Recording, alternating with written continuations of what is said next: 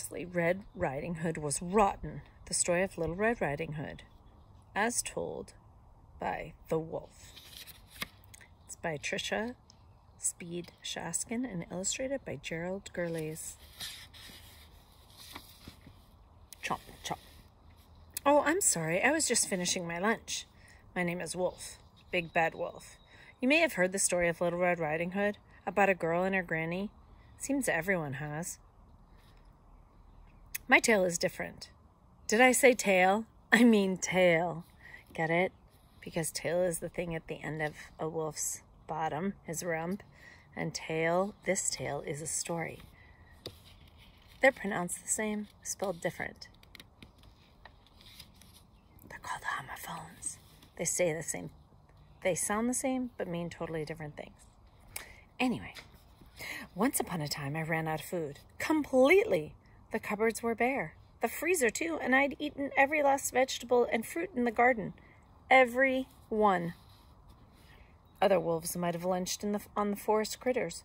Chipmunks, bunnies, squirrels. But I'm a vegetarian. That's right. I don't eat meat. Well, I try not to. I love apples. Honeycrisp, Pink Ladies, Golden Delicious, any kind. Really. But sadly, it was a long time until apple harvest. I hadn't eaten in weeks.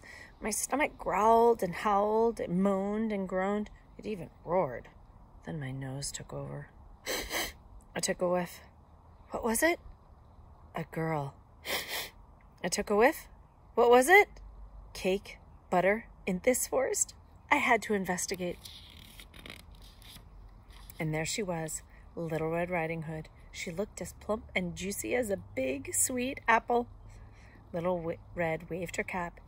Isn't it pretty? She said. Yeah, I said. Aren't I pretty? She said. Was she admiring herself in that puddle? With this cape, she said, I'm even prettier than usual. Boy, someone sure was full of herself. My stomach growled. What do you think he's gonna do? Little Red twirled a strand of hair. Mother says the cape looks great with my skin. My skin shines like pearls. Or the meat of a ripe apple, I thought, licking my chops. Remember, I hadn't eaten in weeks. Time to chomp. But then Little Red said, I can't wait until Granny sees how pretty I am today. I'm bringing her cake and butter from my mother. My stomach howled. 2 meals, I thought. Granny for breakfast, Little Red for lunch, and cake and butter for dessert. Where does Granny live? I asked. Little Red pointed. Down there in the clearing, the brown house. I knew that house. I had a plan. This path, that path. Let's play a game, I said. Little Red smiled. I'm awesome at games. I bet you are, I said. You take this path, and I'll take that path, and let's see who arrives at Granny's first. I will, she said. I'm the prettiest and the fastest. I bet you are, I said. My stomach moaned before it groaned. I ran. No one knows the forest like I do. I chose the shorter path. Well, he seems pretty clever. I took a whiff. What was it? Apple air freshener? I knocked on the door. Who's there? Called out a voice. Your granddaughter, I squeaked. I've brought you cake and butter from Mother. Door's open, Granny said. Oh, what's Granny doing? I love how they give us little clues. Granny tugged at her nightcap.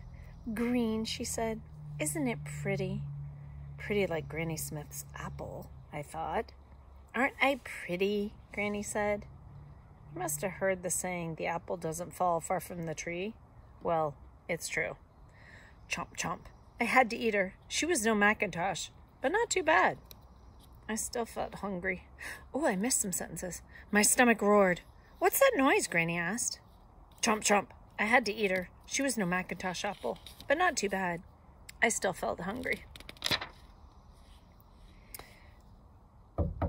Little Red knocked on the door. Who's there? I called out, crawling into Granny's bed. Your granddaughter, Little Red said. I've brought you cake and butter from Mother. Door's open, I said. Little Red walked in and caught a glimpse of herself in the mirror. Isn't my cape pretty, Granny? She said. Aren't I pretty? I clenched my teeth. Granny, Little Red said, what deep dark eyes I have. I said, the color of apple seeds. Granny, she said, what perfect ears I have.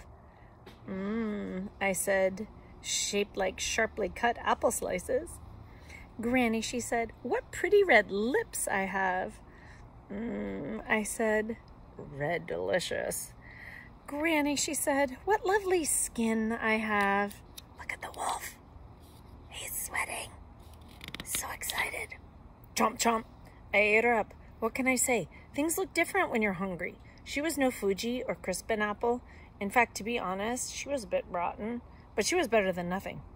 Plus, I got dessert. Think about it. Read a classic version of Little Red Riding Hood. Now look at the Big Bad Wolf's version of the story. List some things that happen in the classic version that didn't happen in the wolf's version. Then list some things that happen in the wolf's version that didn't happen in the classic. How are the two versions different? Well, this sounds like a compare and contrast for those of you that are experts at it, because we've been working on it all month. If it had been apple season, do you think Wolf would have eaten Little Red and her grandma? Why or why not? Good question. I do like the fact that he listed all different kinds of apples, because we live in apple country. The classic version of Little Red Riding Hood is told from an invisible narrator's point of view. But Wolf's story is from his point of view. Which point of view do you think is more truthful? My students have been working on point of view for months. So what they mean to say is first person is a story that you tell. This is a first person narrative. The wolf is telling the story about himself. But here's the thing. He's also talking to the audience, you the reader. Here it is. What can I say? He's talking to you. So you could say it's second person, where the person in the story is talking to the reader. Third person is when it's told from outside, just like other versions of Little Red Riding Hood that we've read, like the James Marshall version. How would other fairy tales change if they were told from another point of view? For example, how would Cinderella's story changed if one of her stepsisters told it? What if the baby bear and Goldilocks and the three bears told that story? Here's an option for those of you who really love to write. You can write your own version of a classic fairy tale from a new point of view. Nice job, friends. Thanks for listening. I hope you enjoyed today's story. Honestly, Red Riding Hood was rotten.